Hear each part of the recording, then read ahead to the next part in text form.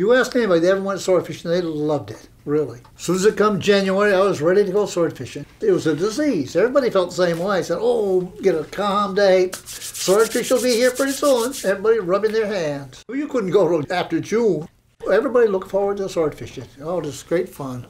From the time I could walk and talk, I wanted to go fishing. All I wanted to do. Couldn't wait to get out of school to go fishing. That's what I did, too. Real fine days, we'd go sword fishing. It was my job to steer. You'd be up on the mast. You could steer from up there and could stop the engine from up there. All the controls up there on strings. Didn't have anything fancy like they got now.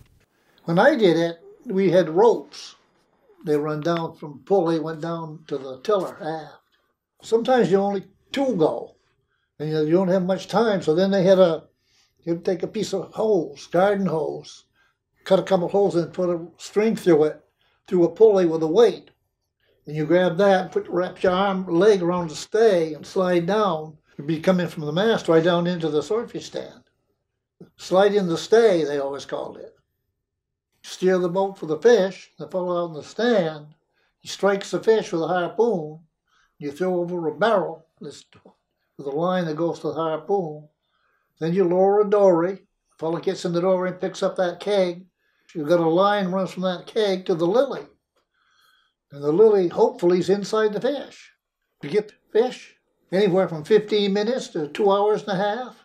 It's kind of hard to describe. You just hang on to it. If he wanted to go, you'd have to take him, and you'd take him back. Then he'd go a little. You get a little more, and then first thing you know, he'd get another lease on life, and away he'd go. You have to let him go way out again, start in all over again. You'd wear him out finally.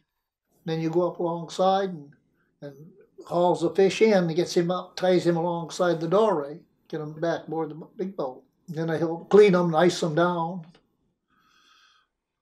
When I'm harpooning a swordfish, I like it on the left-hand side. The striker wasn't any better than the man who was handling the boat. The striker got all the credit, but if the fellow handling the boat didn't know what he was doing, he might not get you anywhere near him, you know. Every man had a job, you know. If they didn't do it right, then you didn't get the fish, that's all. Of course, now they're catching them in long line. They're catching them 7 or 8 pounds. That's why there isn't any swordfish.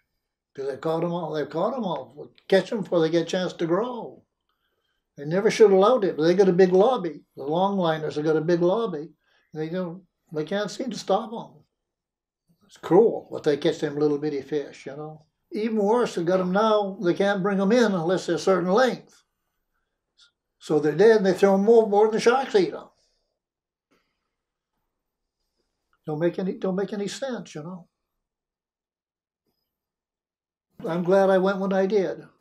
You think you're going to get rich, but you don't. Then you think you're going to starve to death, but you don't do that either. I wouldn't miss it for the world.